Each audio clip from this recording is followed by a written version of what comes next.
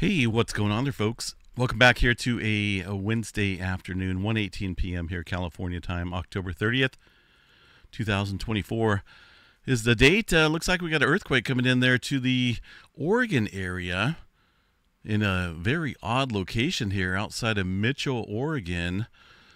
Blue Mountains here, east of the Cascade Mountain range here.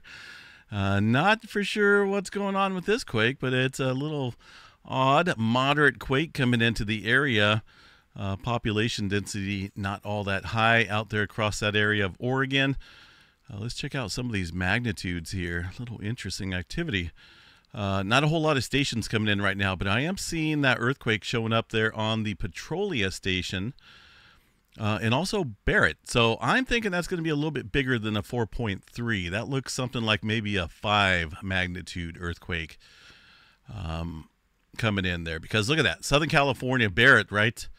If you look at this, Southern California is way down here, that Barrett station, and it's picking up that earthquake. So I think that's a little bit bigger, maybe a 5 or even larger magnitude coming in right now into this area. Oh, whoa. What is that? 6.1 out there. That's what we're picking up. So that is an interesting earthquake. 6.1 coming into the Blanco fracture zone. I was a little confused there for a minute because that 4.3 ain't going to make that type of signal there up in Oregon. But it looks like we have 2 earthquakes coming in right now. 6.1 Blanco fracture zone outside the Cascadia subduction zone here. That's a megathrust area. Goodness. And a little uncertain, though, on if this is actually going to be a legit earthquake. That's underneath automatic status. Hold on a second here.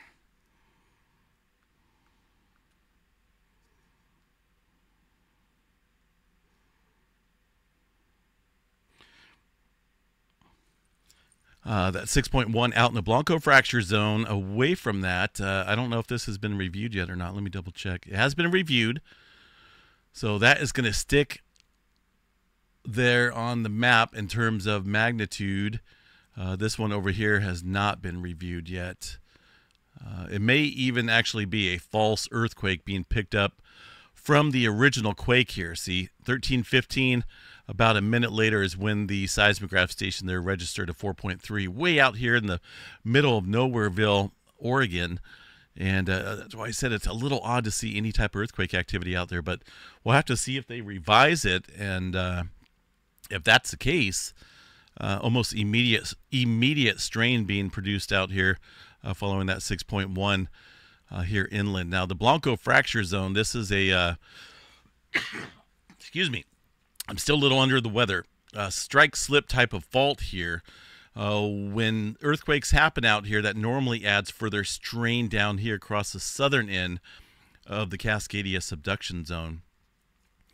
And that's exactly where it's at right now, the Blanco fracture zone. I'm going to pop in a cough drop here to hopefully limit the coughing. I'm getting better, but the cough is getting worse. It's crazy. Let's see here. Has not been reviewed yet. So let's check out the origins here on this magnitude earthquake. Nothing coming in yet, so at least they're not showing it here on the map. 6.1, goodness. So either way, that's a fairly large quake out there. I just happen to be right next to the computer seeing this thing come in. Pretty crazy. Now, 6.1... it looks like maybe 100 miles, 120 miles off the coast here of Oregon. I'm not 100% certain if this is going to be felt or not. Probably not. It is a ways off the coast there.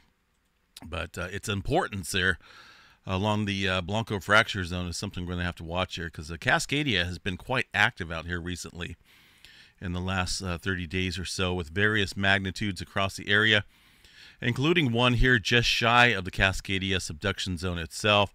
That 5-pointer coming in there about a couple weeks back prior to today's activity. So overall, it's been heightened out here across this area of the Cascadia and the Blanco fracture zone. Of course, what goes on out here plays a big part on the mega thrust area called the Cascadia. That earthquake now showing up significantly there on the Barrett station. Kind of caught me off guard thinking that's going to be the reading from a 4.3. It wasn't until I backed out of here a little bit that I seen this was a much bigger quake. So there may not actually be a 4.3 up here, folks, but yeah, still underneath automatic status review. Things are kicking up.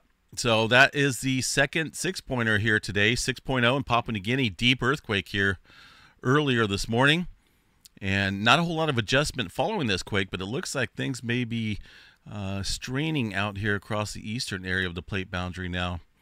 And of course that includes the Cascadia subduction zone. We'll definitely have to watch that. Southern California, not a whole lot going on. A little bit of smaller microquake, but as you can see, that 2.5 map is fairly absent of anything. So microquake activity there. But for now, 6.1, no tsunami with this earthquake. It's too much of a, this is a different type of boundary here that normally don't produce a tsunami. Now, if we get a big one out here on the Cascadia megathrust subduction zone itself, well, yeah, we're going to see a Pacific-wide tsunami. And, 324 years has passed since the last big-time rupture out here. And who knows? A lot of faults, a lot of plate boundaries, a lot of subduction zones have been building up strain here for hundreds of years, and we're living in that future now where we could start seeing things really ramp up here.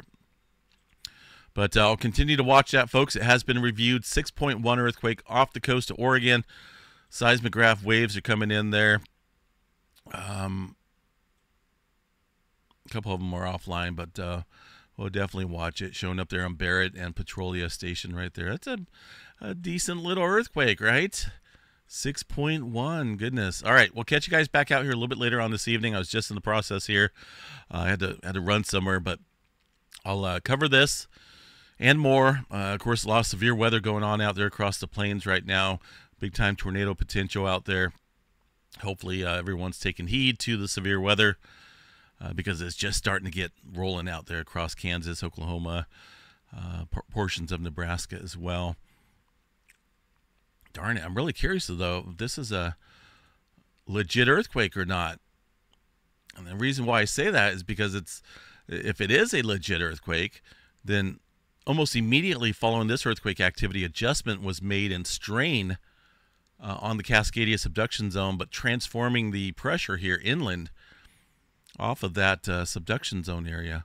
So it's going to be important to watch this, see if this has been gets reviewed or not, or if it gets removed, right? Because a lot of times earthquakes can trigger false phantom quakes here hundreds of miles away, but this here is a little interesting. Again, if this has triggered further inland activity, we definitely need to watch this Cascadia subduction zone. I'll cover all this and more, folks. I got a few things I got to run and go do right now, but we'll be back here a little bit later to cover all this. Make sure you guys subscribe, like, and share the video if you could. That would definitely help me out.